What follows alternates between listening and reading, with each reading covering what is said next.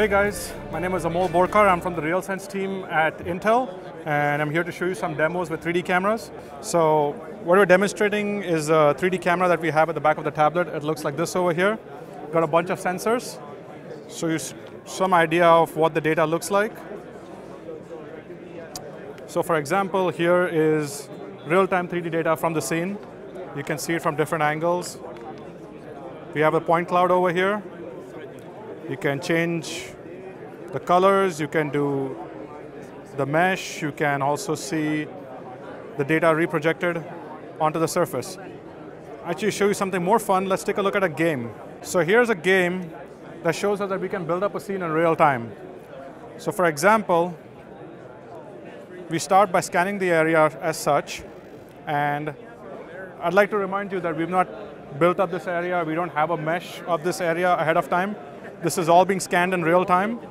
So we start, we have our character that can walk around, and he's oriented in a weird way right now. Let me just restart this.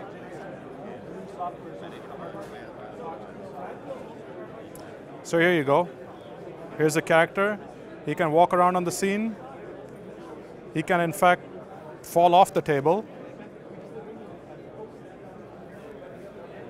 And he appears again.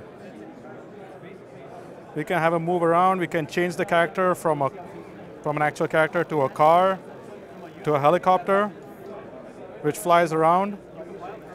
And also, you can look away from the scene and bring it back, and it's still there. We can also do some occlusion, which I'll try to show you. So we just scan the area behind the laptop, and we should be able to take the helicopter behind it. And although it's disappeared, you can see the helicopter is still there. So this basically covers the demos that I would like to show with the rear-facing camera. Let me show you some of the other demos that we have with our forward-facing camera, which is right here, embedded in the bezel.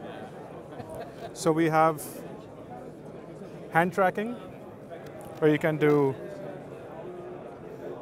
detects 2D hands, detects both the hands, I'm sorry, all the fingers simultaneously.